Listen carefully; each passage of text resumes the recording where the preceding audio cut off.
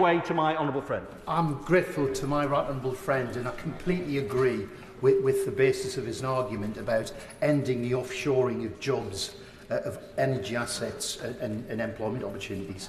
Can I point out that almost all solar panels currently are sourced from China?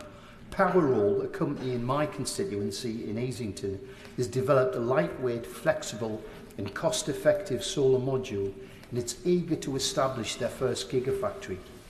Does he agree that to secure our energy future, Great British Energy should be supporting and investing in innovative startups like Powerall in East Durham? Yeah.